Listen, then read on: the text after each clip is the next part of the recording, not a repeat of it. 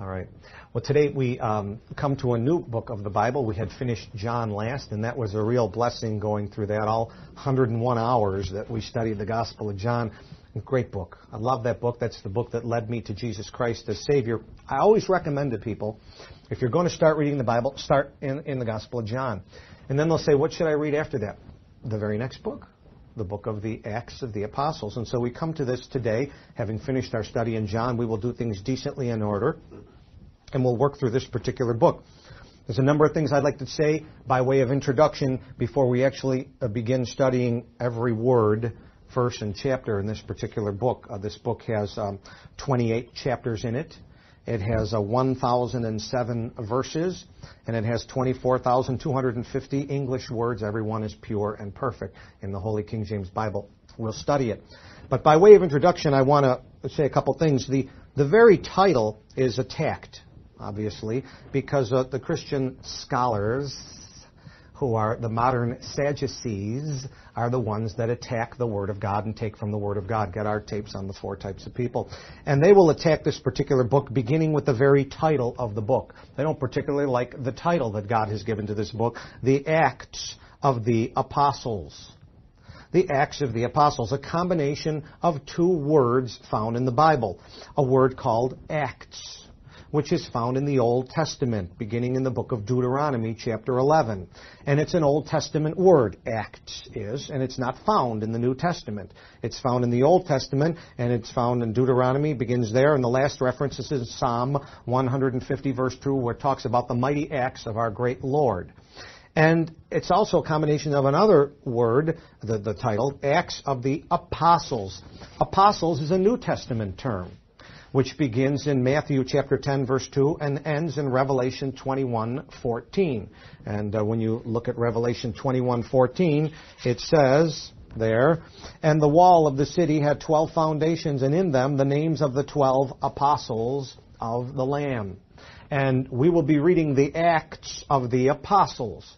These would be the 12 apostles of the Lamb. We will be reading the various acts that they do. It's a combination of 2 terms, kind of because the book is an interesting transition book, combining looking at Old Testament, transitioning into New Testament. Again, the scholars attack it. They don't like the title. Some of it will call it the Acts of the Holy Apostles. Those are some of the scholars that come from Rome, because they believe some people are holy and some aren't. But we know that holy, holy, holy is the Lord God Almighty. We don't have any holiness of our own, neither did the apostles. If they had any holiness, it was because God imparted it to them. And if you have any, it's because God imparted it to you. And we praise the Lord and thank Him for that. This is the Acts of Apostles. They were men that God used. It's also called sometimes the Acts of the Holy Spirit.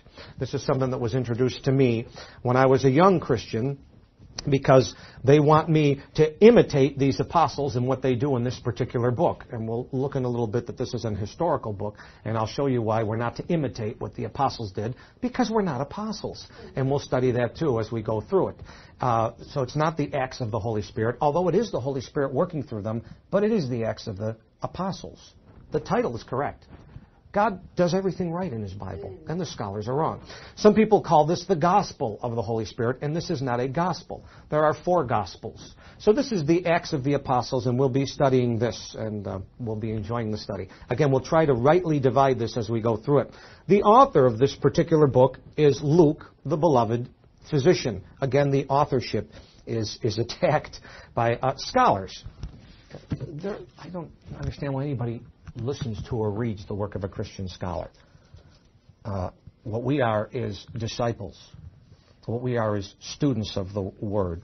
We are servants of the Lord, but we're not scholars that stand in judgment of His Word. But in this particular book here that I have, this is the Bible Believers Commentary Series, the book of the Acts of the Apostles.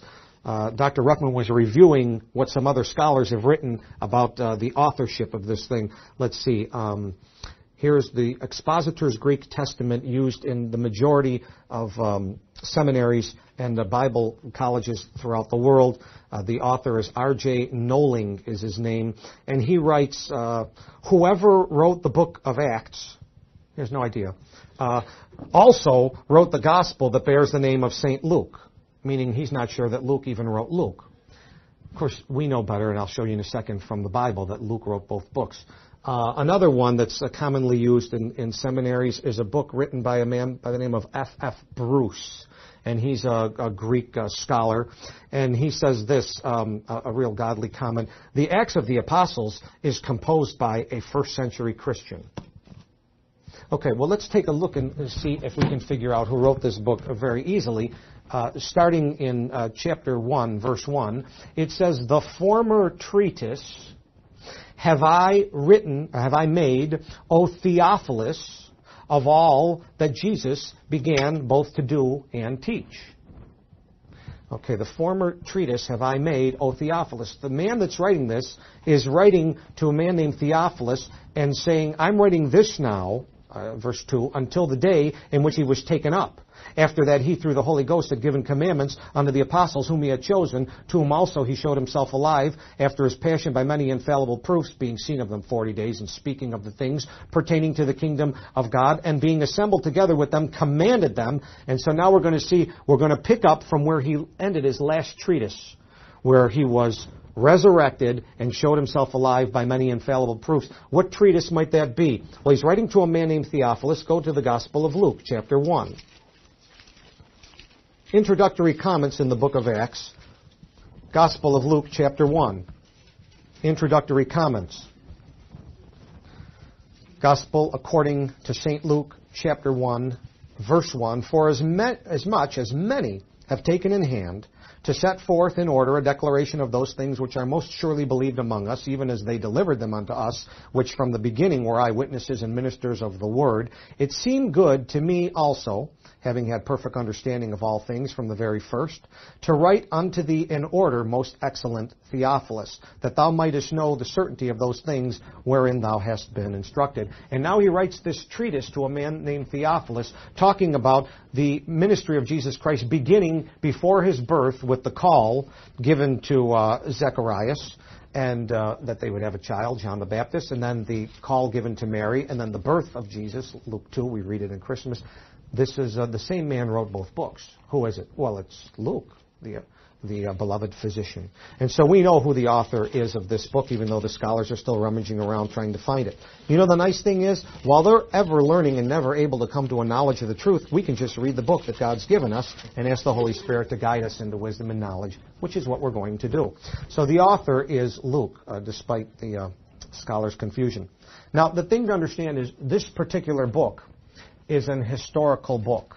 And so now here I just want to stand back for a second and talk to you a little bit about the Bible. The Bible, as you know, is a book of books. The Bible contains 66 books. And the books are divided into two major groupings, one called the Old Testament and another grouping called the New Testament. In a study guide written, What the Bible is All About, years ago by Henrietta Mears, she did a nice little library chart here that I think we've circulated a few times. Joe, we've shown this a couple times and passed this out. It shows like a bookshelf of various books, and it basically divides the Bible into Old Testament and New Testament and groupings of books. And the way the Lord wrote it is that in the Old Testament you have the first 5 books are the books of the law, where the Mosaic law given through Moses, the prophet and priest of the Lord, gives the law unto the nation Israel to begin the Old Testament. And the doctrine is found in those 5 books of the law. After that, you have 12 books of history that record the historical events that happen in the course of that nation of Israel. After that, you have 5 books of poetry, beginning with Job and Psalms, and the 3 books of Solomon, the Proverbs, Ecclesiastes, and the Song of Solomon. They're poetical in nature. They're beautiful books. We've read many verses from them. They're great. They draw our heart and our spirit close unto the Lord. It's not that we get doctrine out of them so much. The doctrine of the Old Testament is found in the law. But there's great example and learning in those books. After the books of poetry are the major prophets, Isaiah and Jeremiah and his small book of Lamentations, and then Ezekiel, and then Daniel, the 5 major prophets, or 5 major prophetical books, 4 major prophets. And then after that, the minor prophets, the 12 minor prophets. So the Old Testament is broken down into groupings. Likewise, the Lord has broken the New Testament into grouping of books also, the first 4 being the Gospels. And the Gospels give us the life and the ministry of our Lord Jesus Christ, coming to complete the Old Testament. That's why they follow right after the Old Testament, and yet transitioning into the New Testament, of which the very first book after the Gospels is the historical book of Acts. It is a historical book. It gives the history of the beginning of that New Testament institution, the church, which Jesus Christ died for and gave himself for. And so the history will be found here in the book of Acts. We don't so much go for it for doctrine as we go for it to understand the history of how God began a new work after 1,500 years of doing a particular work with a nation. He's now changing to a spiritual nation, something that will not be seen by physical boundaries. Oh, we've entered into their land. A spiritual nation that will spread out throughout the whole world. So it is a historical book. It is a transitional book. It is not a doctrinal book. It's a historical book written around 64 or 65 A.D. How do we know that? The last two verses of the book. Acts chapter 28, verses 30 and 31.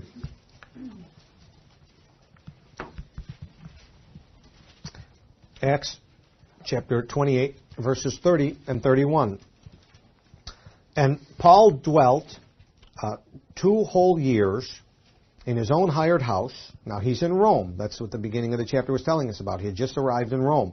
And he dwelt 2 whole years in his own hired house and received all that came unto him, preaching the kingdom of God and teaching those things which concern the Lord Jesus Christ with all confidence, no man forbidding him. First thing I want to say is he had a right view of teaching. It was about Jesus Christ. Okay? The center point of Scripture is Jesus Christ. The one we uplift is Jesus Christ. The one we preach and teach about is Jesus Christ. We preach not ourselves, but Christ Jesus, Him crucified, Him resurrected, Him as the Savior, Him as preeminent in all things. Paul did that. He's doing it at Rome the last 2 years of his ministry, 64, 65 A.D., just before he was put to death. Okay, so we know the time when this book was written. History. It's got good history in it. Turn to Isaiah chapter 41. Again, we were discussing this earlier, and I bring it up again, Isaiah chapter 41.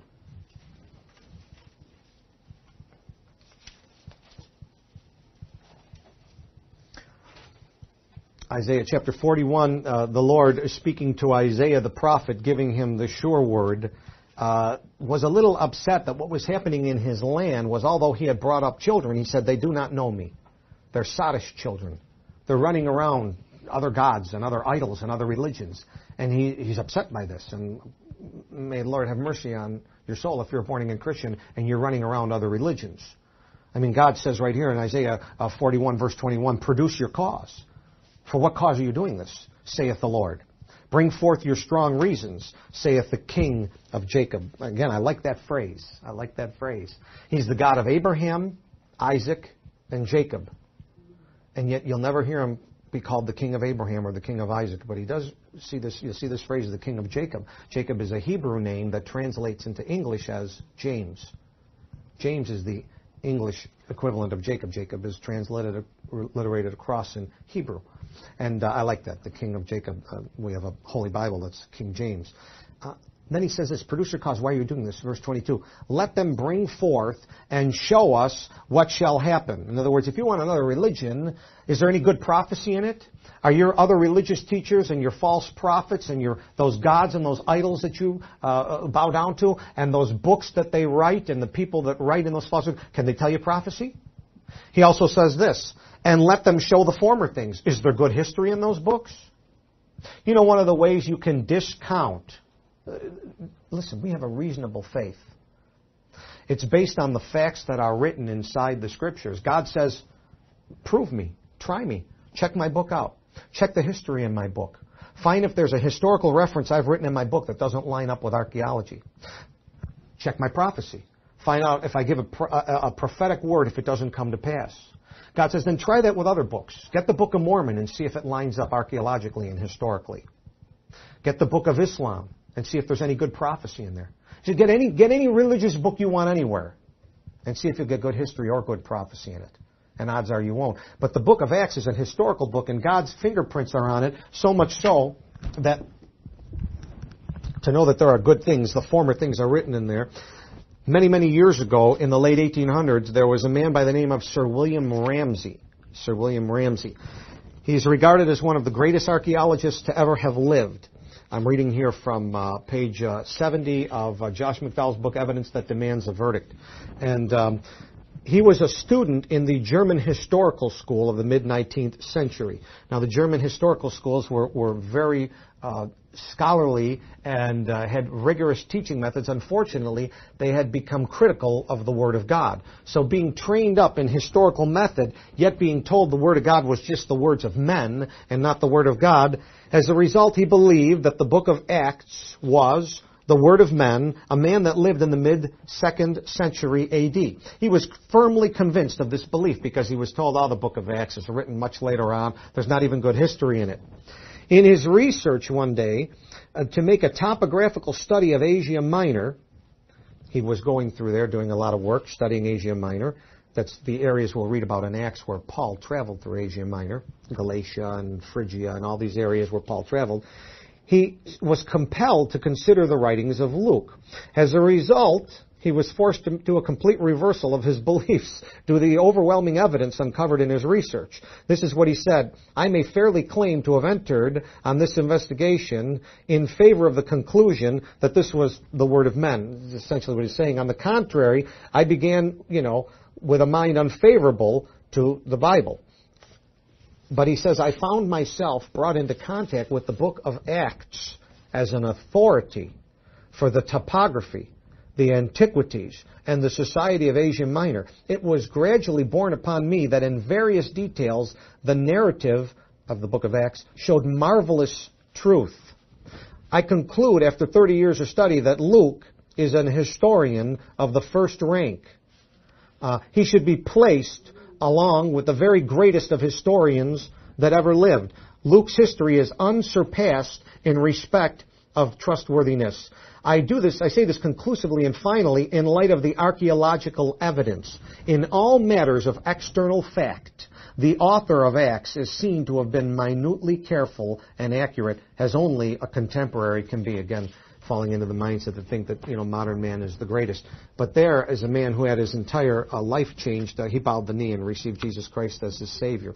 As we go through this particular book, I will point out when we come to specific chapters where archaeology confirms exactly what's said in this book. This is an historical book, and this is accurate and good history, archaeologically accurate, as found by one of the greatest archaeologists that ever lived. But remember, it's an historical book. It is a transitional book.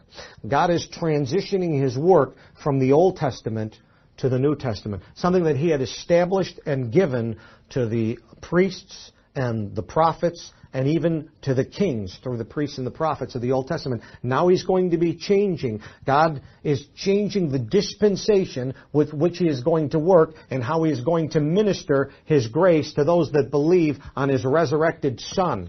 And so this is a book of change and upheaval, a transitional book, historical book, not a doctrinal book. The doctrinal books for the church begin after Acts in the book of Romans, and they continue through the book of Hebrews, 14 epistles that we can get good doctrine out of. And so the writings of Paul, the apostle to the Gentiles, although his Hebrews writing is specifically to Jews and Hebrews, it teaches us a lot about the depth and the interwoven nature of the Old and New Covenants.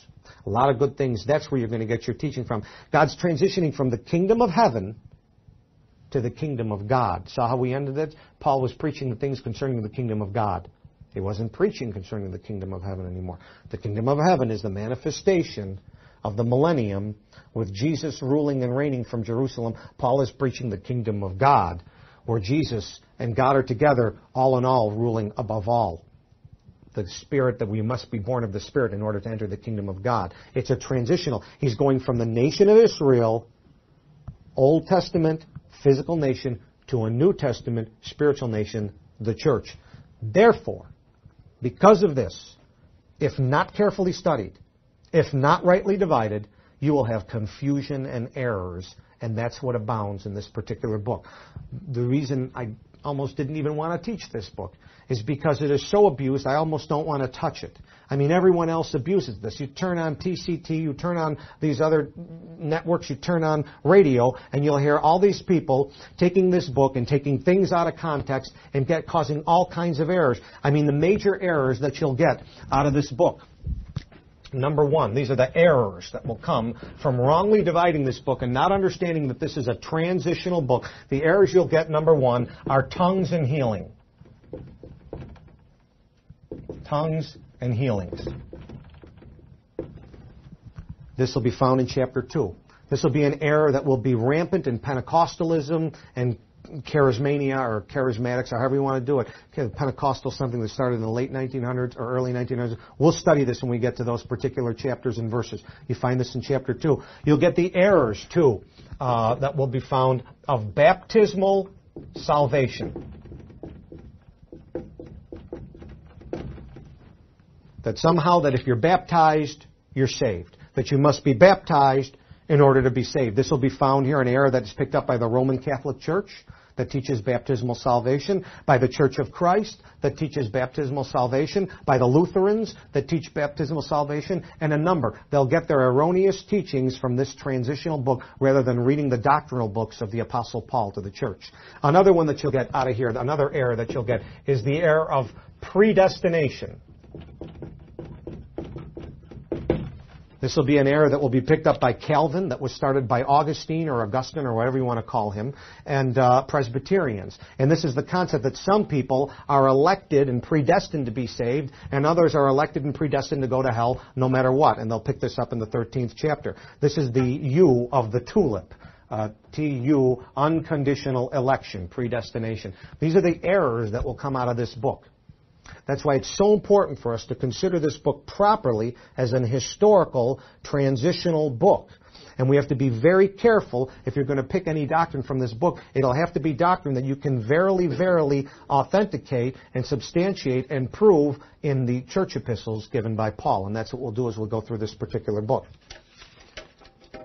We'll try and rightly divide this book. Now, another thing that happens in this book, the healings, are part of the miracles that are found in this particular book.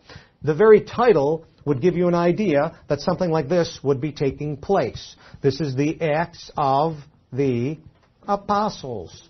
Apostles, a New Testament word. Where's the first time it's found? Matthew chapter 10. So let's go there to Matthew chapter 10.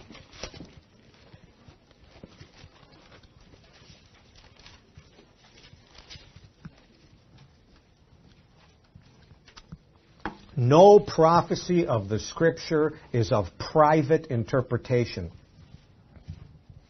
You just cannot pick out, by the way, the testimony of Jesus Christ is the spirit of prophecy. Everything written in the Bible is prophetic in a sense, because the Bible covers all three aspects of time. And you just can't reach in and pull a verse out and privately interpret it, not even from the book of Acts. You must be able to substantiate it by other parts of the Bible. Now, this is the Acts of the Apostles. It's a good title. What's an apostle? Matthew chapter 10, verse 1. And when he called unto him his 12 disciples, he gave them power against unclean spirits to cast them out, to heal all manner of sickness and all manner of disease. Now the names of the 12 apostles are these. The first Simon, which is called Peter, and Andrew his brother, James the son of Zebedee, John his brother, Philip and Bartholomew, Thomas, and Matthew, the publican, James, the son of Alphaeus, and Lebbaeus, whose surname was Thaddeus, Simon the Canaanite, and Judas Iscariot, who also betrayed him. So, okay, we start this particular chapter, and we see the Lord Jesus Christ calling unto him 12 people. Now, in verse 1, this is what they're called. Verse 1, when he had called unto him his 12 disciples. Verse 1. Verse 2, now the names of the 12 apostles. Now, do you see, in verse 1, they're disciples. In verse 2, they're apostles. What comes between the word disciples and apostles? That's going to make the difference between a disciple and an apostle. Here it is. He called unto him 12 disciples. He gave them power against unclean spirits to cast them out, and to heal all manner of sickness and all manner of disease. Now the names of the 12 apostles. An apostle is a disciple that was personally given power by Jesus Christ. That's what an apostle is. This book is the Acts of the Apostles. It's not the Acts of the disciples. It's not the Acts of the Holy Spirit, although it is the Holy Spirit working in them. It is the Acts of the Apostles, whom Jesus Christ himself called and gave power unto. The 12 apostles of the Lamb. You and I will not be able to perform these acts. Many of them, most of them. We will be able to preach. People respond to the preaching, they'll get saved. We'll study this as we go through it. But these are acts of apostles that Jesus personally called and changed them from disciples to apostles. Jesus would like us to be disciples. Now if ye will continue in my word, are ye my disciples indeed? And ye shall know the truth, and the truth shall make you free. You and I can be disciples if we'll have discipline to continue in his word, but we're not going to be apostles. Apostles are foundational in the church. Ephesians chapter 2. They're part of the foundation of the church, laid upon the cornerstone, touched by the cornerstone himself, Jesus Christ. So there are miracles recorded in this book. Now let me draw a timeline for you. Again, you can't take a prophecy of the Scripture to private interpretation. You've got to pull back from the trees and get a picture of the forest. Let's take a look. Let's do a timeline.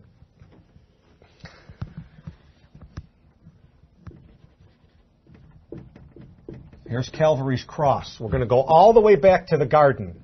Because when you look at the written verses and words of Scripture, they will start, in the beginning, God created the heaven and the earth, and we learn about him placing men in the garden. So the Scriptures will take us from about 4000 BC until John writes his last book here in 96 AD. And we have the Revelation of John, which again gives us prophecy of the future, but from an historical standpoint, chapter 1, right, the things which thou hast seen, the writings are in this period here, prophetically they carry forward. So we've got a period like this covered in historical scriptural writing. Okay? The Bible has nothing to say historically about the fall of the Roman Empire. It was written before that. It has things to say prophetically about it. But from a historical standpoint, this is what's covered historically in the Bible. This 4,100-year period. Now observe, if you go through carefully and study your Bible, this would be about 2,000, this would be about 3,000 BC, that'd be about 1,000 BC, so there's 3,000, there's 2,000 BC, there's 1,000 BC. If you go through your scriptures, you know how many times you find miracles? The Bible is not a book about miracles. I know we get all excited about signs and wonders and miracles. The Bible's a book about God, the Father, and his Son, Jesus Christ the Savior, and the Holy Spirit, the one that will guide you into truth, the Word of truth, and lead you to the truth, Jesus Christ, who is the truth. It's about him and his kingdom. And in this massive period that he covers, there are 3 times where you will see miracles walk on the page of Scripture. The first time you'll see it is right about here. Number 1. Who is it? Well, you find in the book of Exodus, it'll be Moses and his brother Aaron. And then you'll find them doing some miracles in Exodus, a few in Numbers. And then you'll find the apprentice of Moses, Joshua, doing very little bit of miracles, very short in the beginning of his ministry, and then he's done. Then he doesn't do anymore.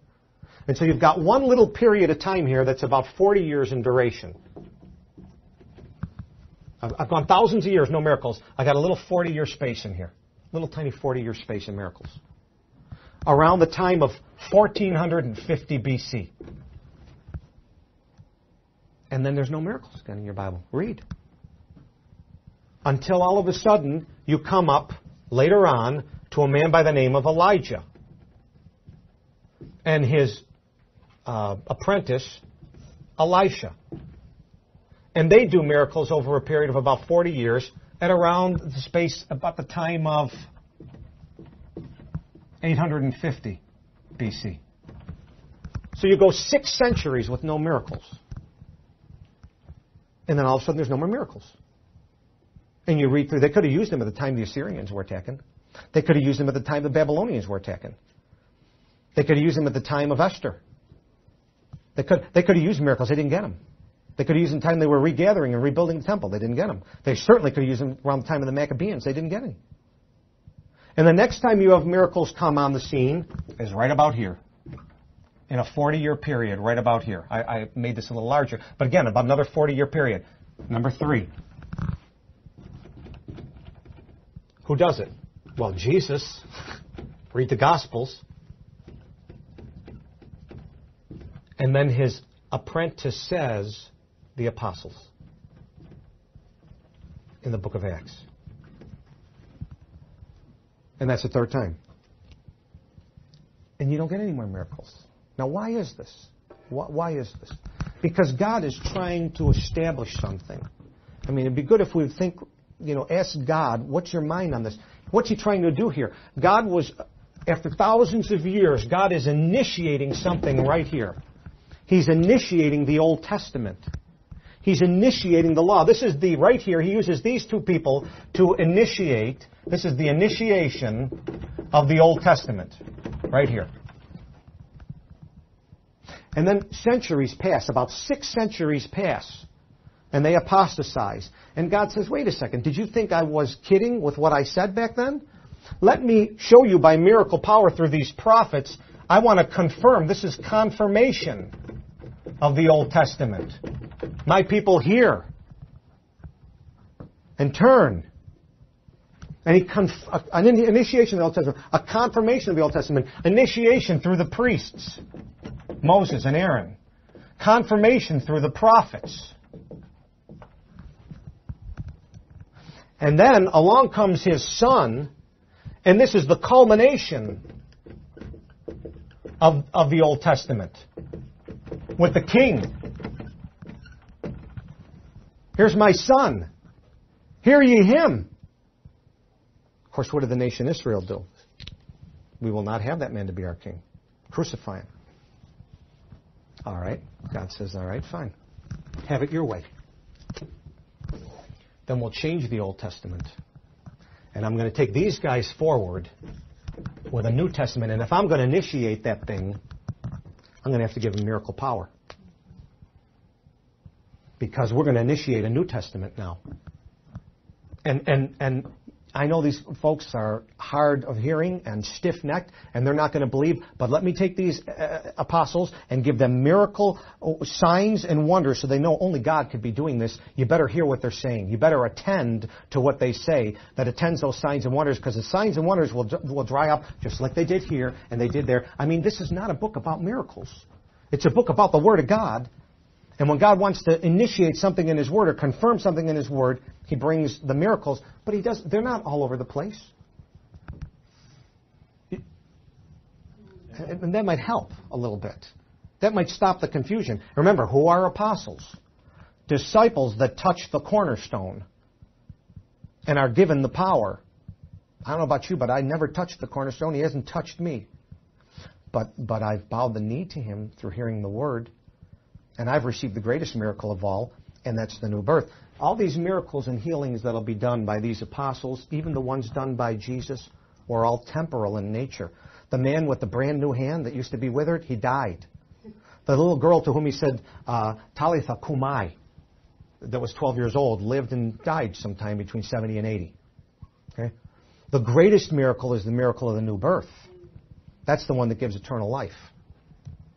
And so the message that Jesus and the apostles want to get is that message across, but God needed to confirm with miracle-working power during the Acts of the Apostles.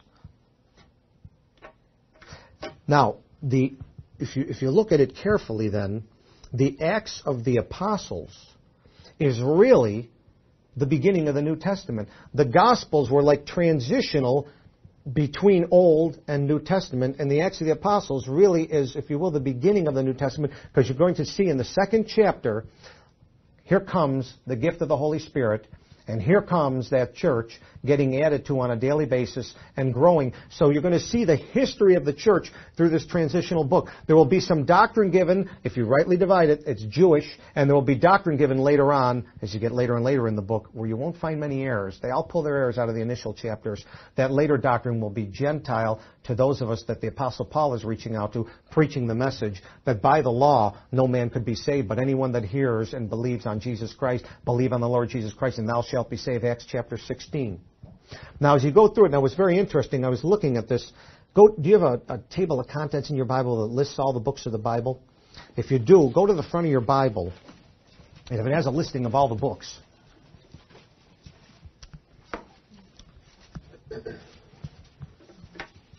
I noticed all three of these were about 40-year periods where God works miracles. 40 plus 40 plus 40 is 120. We studied Bible math. 12 is God's governmental number. This is a picture of what it's going to be like when Jesus is ruling. All those miracles will be in play when Jesus rules. That's the kingdom of heaven on earth. These were just little glimpses of what it will be like. When Jesus comes back, there will be healings. There will be tongues, the ability for us to talk one to another from different nations about the Lord. Those things will all happen when Jesus comes back. But they were glimpses of what God was doing. Look at the table of contents. So if you look at your table of contents in your books, and I told you the very title, Acts of the Apostles, one is a word that's only found in the Old Testament, Acts. The other one is a word only found in the New Testament, Apostles. And the word Acts is found the most in the books of Kings. I went through it. You can get your own concordance at home. Go through it. Although it starts the first time in Deuteronomy, the first 5 references are to the Lord. But after that, it's the Acts of Solomon, the Acts of David, the Acts of Josiah, the Acts of Hezekiah, the Acts of people that God was working through in the Old Testament. So if you count in the Old Testament, starting in Genesis, and count forward, 1, 2, 3, 4, 5, 6, 7, 8, 9, 10, 11. The 11th book is Kings. Kings. There's that Old Testament word where you'll find Acts more than anywhere else. Right there in the book of Kings. And that's the Old Testament. I told you this is a transitional book, Old and New Testament. In the New Testament, the New Testament really begins with the book of Acts. So if you start at the book of Acts, that being the first book of the New Testament, now I'm not saying, believe me, God's right. The Gospels belong in the New Testament. But I'm showing you from a history of the church. Counting from Acts is where the New Testament begins. Starting with Acts is the first book. If you count forward from there, you'll have Acts, and then you'll have the 14 books of Paul. Let's see, number 2 is Romans, 3 and 4 is Corinthians, 5 is Galatians, 6 is Ephesians, 7 Philippians, 8 Colossians, 9 and 10 Thessalonians, 11 and 12 Timothy, 13 Titus, 14 Philemon, 15 Hebrews, number 16 is James. Old Testament, the 11th book was Kings, the 16th book is James. Just a curious thing. As a matter of fact, just a strange thing, as I noticed, 1611, Kings and James, where it's mentioned. And remember Luke, I told you Luke is the one that wrote this book. One of the ways you know Luke wrote this book is you'll find that he's not with Paul in the beginning of the book. You read through the beginning of the book and you'll find they did this and they did that and here they did this and they were there and he was in prison. And then you get to the 16th chapter of Acts. Go to Acts chapter 16.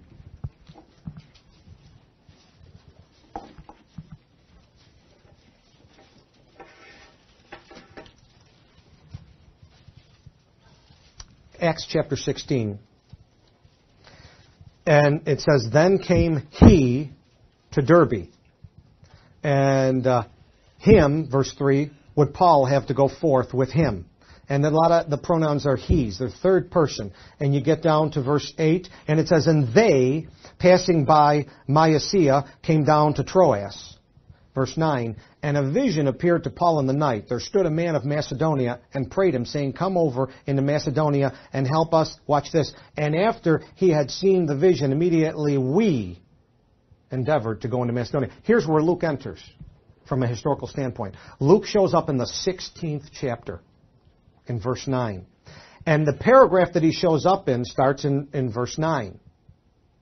And it ends in verse 13. See the paragraph marking about the Macedonian vision? It starts in verse 9 and ends in 13. So Luke shows up in this particular paragraph. And the middle verse of that paragraph is the 11th. Acts 16:11 is the paragraph where Luke comes in. So in order to study this book and rightly divide it, we're going to use a King James 16:11, where Luke enters, and that's the Bible we're going to use, where every word is pure, and we're going to rightly divide this book as we go through, starting next week, in verse 1. Any questions on what we looked at so far? Amen. Isn't that good? Yes, brother, I see a question. I know you said that this was a transitional book. That is correct. For the Gentiles. Is it also the transition of grace at that point, as far as the dispensations go, or no? Yes, It will be? at that point. This is where you're going to transition from the law to grace. Actually, in the beginning, the Lord's going to attempt to blend the grace over the top of the law and still offer the kingdom to the Jews. Even though they had rejected the king, God of second chances is going to, for about the first 7 chapters of this book, He's going to continue to offer to send Jesus back and establish the kingdom of heaven on earth. But the Jews will completely turn, completely reject that. They will stone Stephen in the 7th chapter, and then he will transition forth, sending that gospel out to all the Gentiles. And in the 8th chapter, the Ethiopian eunuch will get saved, and then Cornelius the centurion, and things will move out. So we'll look at that. This is a transitional book. You have to be very careful at trying to pluck doctrine out of this book, or you'll get into the very errors that we talked about. Amen. Let's pray. Father, thank you for this book, and thank you for helping us to see it in the right perspective. That is, it is an historical, transitional book, and although there is good doctrine contained therein, we can't privately take that out. We must compare it to what you gave the Apostle Paul, the apostle to the church, and what the words of our Lord Jesus Christ were spoken. And thank you, Lord, for helping us to rightly divide, and thank you for giving us the new birth, which is what's necessary for us to see and enter the kingdom of God. In Jesus' name we pray, amen.